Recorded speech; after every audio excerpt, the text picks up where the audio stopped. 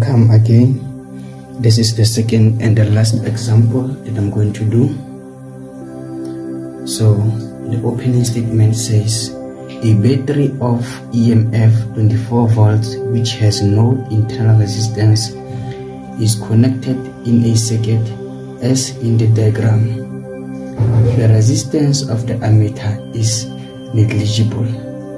Okay, so we are given this circuit diagram having these components, the ammeter and the voltmeter, and then the resistors.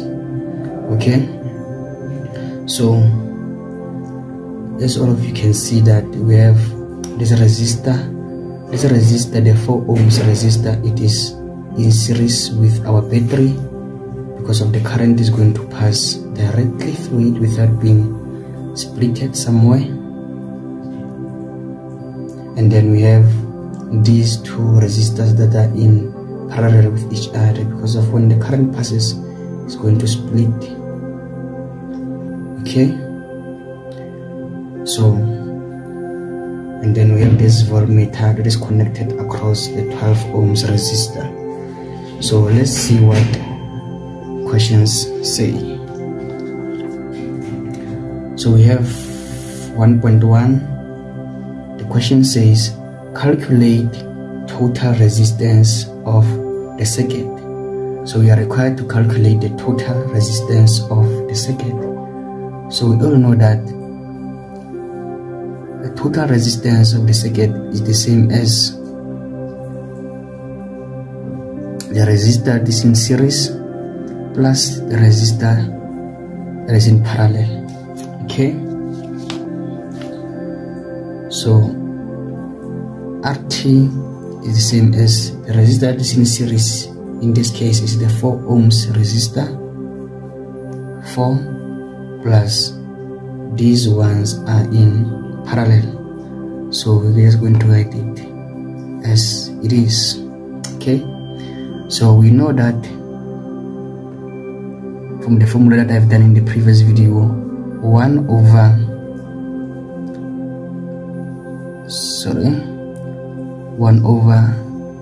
RP is the same as 1 over resistor 1 plus 1 over resistor 2. So it means that the 1 over RP is the same as 1 over the resistor 1 that is in parallel is 12 ohms plus 1 over 6 ohms. So 1 over RP is the same as 1 divided by 12 plus 1 divided by 6 is the same as 1 over 4. Okay, so now since we want RP, not 1 over RP, we're just going to introduce the reciprocal or the inverse to twist things up. Then we're going to have RP is the same as 4 over 1, which is the same as 4. So it means that we have 4 ohms. So this is the total resistance of those that are in parallel. So you're just going to substitute it here.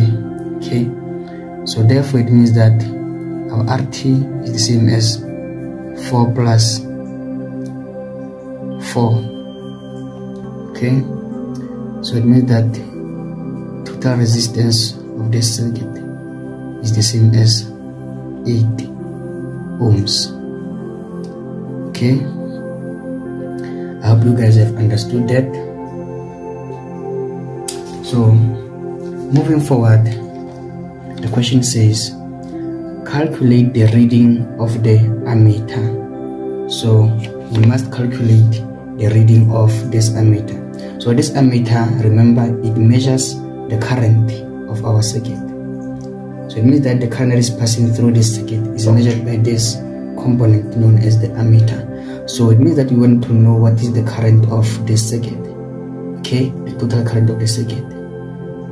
So we all know that according to Ohm's law, the current is directly proportional to the voltage provided the temperature remains constant.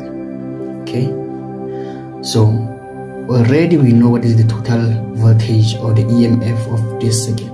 Okay, we know that it is 24 volts. So we're just going to substitute here 24 divided by the total resistance of the circuit, which is 8 ohms. So divided by 8. So it's the same as 24 divided by 8,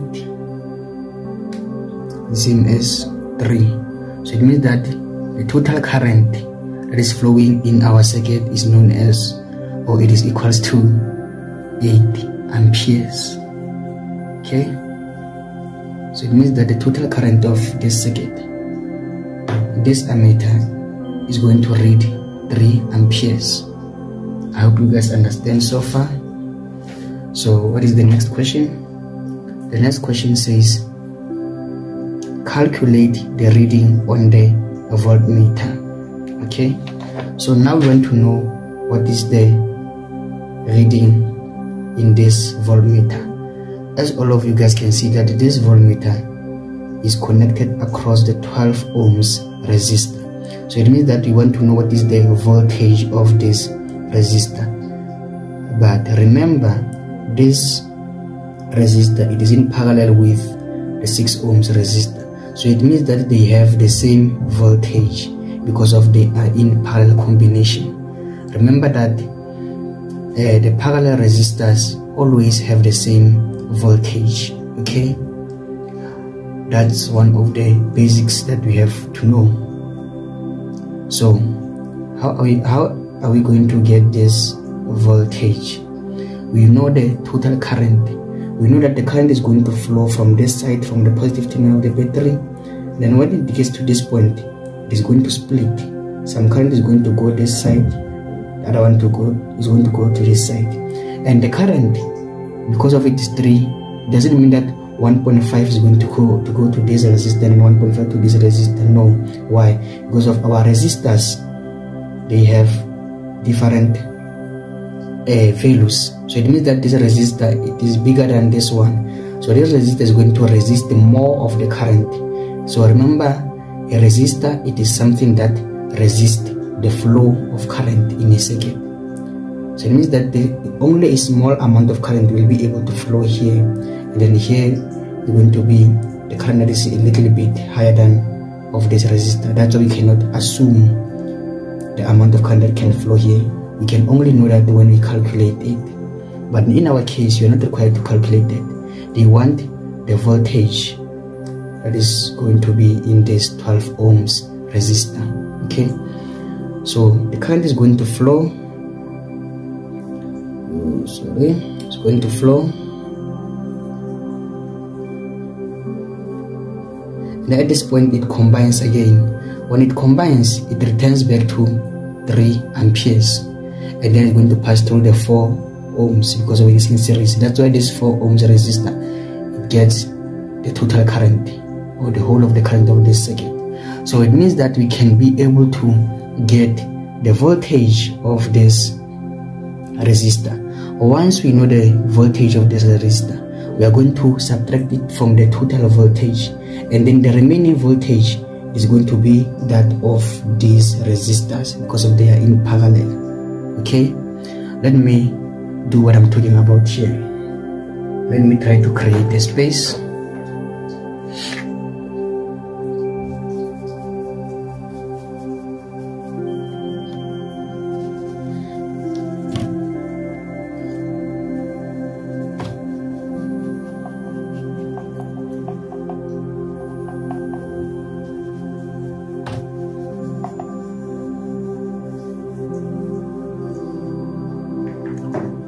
Okay, so we want to know what is the voltage of the 4 ohms resistor.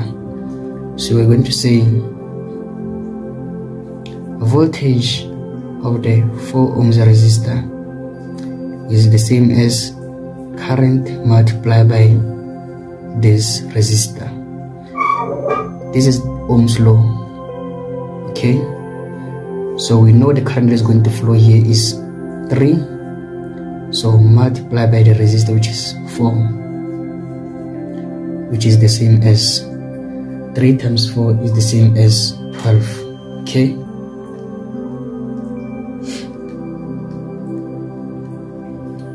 so okay, I wanted to confirm because of I don't want to make silly mistakes.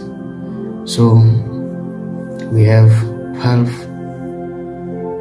volts. Okay, so it's not ohms, it's 12 volts because of now we're talking about voltage.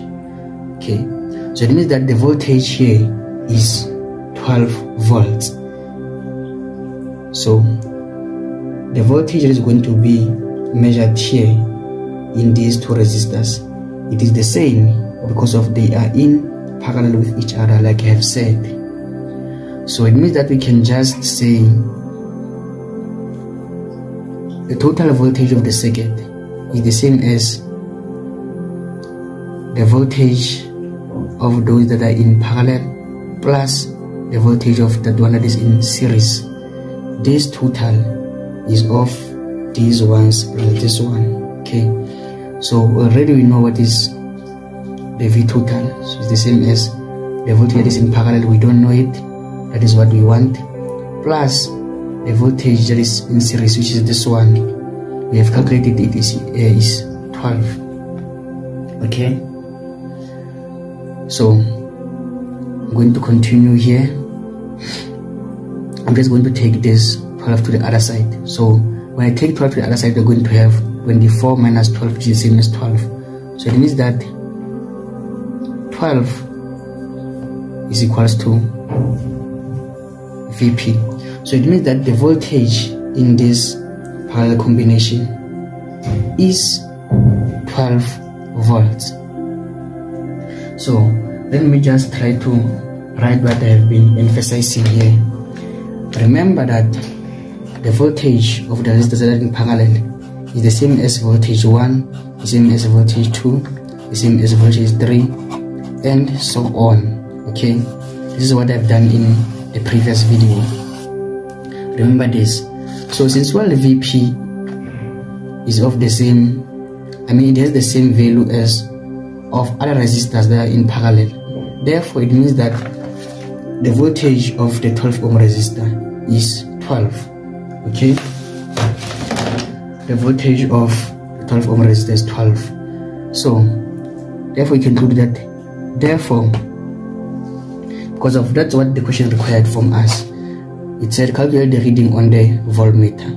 So therefore the reading of the voltmeter, we had it here, the reading of the voltmeter is the same as 12 volts.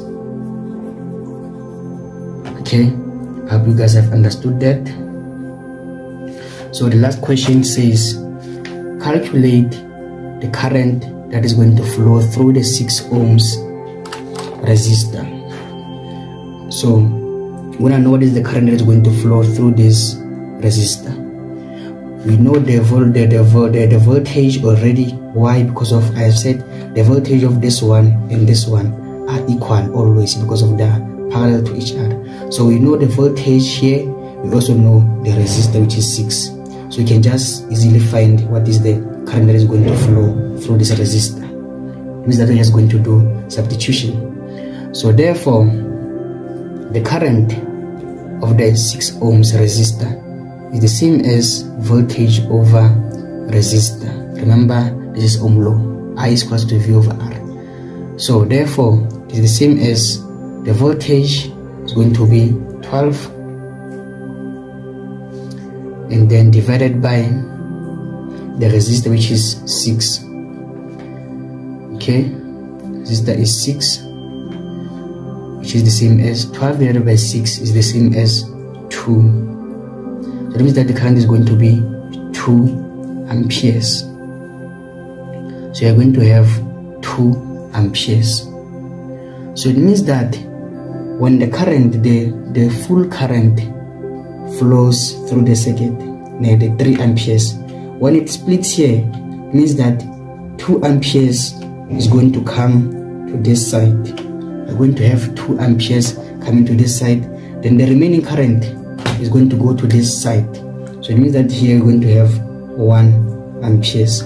So 2 plus 1, they give us 3, because they are going to combine here after passing through our resistors. When they come here, they're going to combine to make 3 amperes again. So you can see that I've told you that the current is going to flow in this resistor is going to be small. You can see it is 1 amperes. Why? Because of this resistor, it is larger than this one, and the resistor, it prevents the flow of current. So it means that most of the current was prevented from flowing through this resistor. That's why only a little amount, or a small amount, which is 1 amperes, was able to flow. In this one, this resistor is smaller than this one. That's why it allowed a lot of current to flow. This is why it is small. That means it doesn't have enough power to prevent current to flow. That's why current flows easily as 2 amperes. Okay, I hope you guys have understood what I've done here. Thank you very much. Please don't forget to subscribe for more videos that I'm going to do based on other topics. Okay, thank you guys.